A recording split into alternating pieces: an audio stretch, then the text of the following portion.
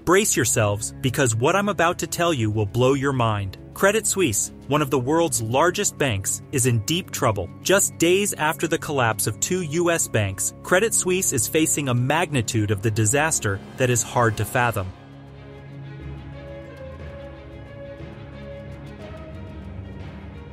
Since its peak 16 years ago in 2007, Credit Suisse has lost a staggering 99% of its share price. I mean, we're talking about a bank that once held a whopping 1.3 trillion Swiss francs in deposits. And let's not forget that Credit Suisse was not some small, obscure bank. It was the second largest Swiss bank, right after UBS. So what caused Credit Suisse's downfall? Where did their economics go wrong? And how will this affect the global economy? These are important questions that we need answers to, especially with the current banking crisis that's affecting not just one, but two continents around the world. But first, stay up to date on the latest economic insights and analysis by subscribing to our channel. Join our community of savvy investors and business enthusiasts who never miss a beat in the ever-changing world of finance.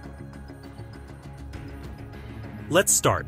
Once a trillion-dollar company, Credit Suisse is now teetering on the edge of bankruptcy. But what exactly went wrong? It all boils down to the four streams of revenue that make up the bank: wealth management, Swiss retail banking, investment banking, and asset management. These divisions were all doing incredibly well, generating billions of dollars in profits each year, but there was a dark side lurking beneath the surface. Credit Suisse was embroiled in scandal after scandal, from money laundering to helping Americans evade taxes to corporate espionage. In 2014, the bank was slapped with a massive $2.6 billion fine and admitted to helping U.S. citizens evade taxes over several decades. This was followed by another significant settlement in 2017, where the bank paid over $5 billion to settle with U.S. authorities over allegations that it misled investors in residential mortgage-backed securities sold before the 2008 financial crisis. In 2019, the bank was hit by a corporate espionage scandal that saw several executives implicated in ordering private detectives to track two outgoing executives. As a result, the bank faced regulatory investigations, and its then CEO, Mr. Thiam, stepped down from his position in 2020. And despite being fined billions of dollars, the bank remained profitable and trusted by its customers. However, Credit Suisse's luck ran out when it got involved with two high-profile disasters, Greensill Capital and Archegos. The collapse of Greensill and the ensuing fallout caused one hedge fund to short Credit Suisse, resulting in huge losses. And then came Archegos, which dealt Credit Suisse a staggering $5 billion in losses, the largest hit among all the banks involved. To put it straight, it all started with a risky exposure to the U.S. hedge fund Archegos Capital Management, leading to a whopping $5.5 billion loss in 2021. But that was just the beginning of their woes. As a major backer of Greensill Capital, Credit Suisse sold bonds to their high-net-worth clients, touting them as nearly risk-free. But in 2021, Greensill collapsed, forcing Credit Suisse to suspend $10 billion of investor funds. This left the rich depositors frustrated, causing a massive outflow of almost 100 billion Swiss francs in just the last quarter of 2022. To make matters worse, rumors of the bank shutting down added fuel to the fire. As a result, Credit Suisse reported negative net income in every quarter of 2022, with a pre-tax loss of 3.3 billion Swiss francs, a five-fold increase from the previous year. And just when everyone thought things couldn't get worse, the failure of several U.S. banks, including Silicon Valley Bank, shook the market and sent panic waves across Credit Suisse's depositors and investors. Their stock price fell to just 1.8 Swiss francs, a 74% decrease from the previous year. To add insult to injury, their credit default swaps skyrocketed in value.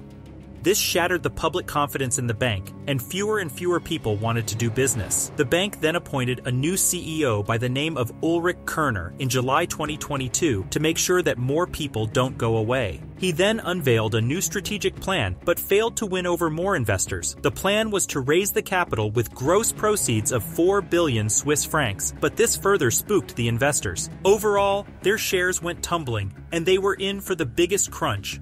Things weren't looking well, and at this backdrop, last week their biggest shareholder, the chairman of Saudi National Bank, announced not to buy any more shares. This caused an extreme amount of panic, and that too with the news of the fall of Silicon Valley Bank. Thus, the shares of Credit Suisse plugged to around 25% in one single day. We would like you to subscribe to the channel if you are loving the content.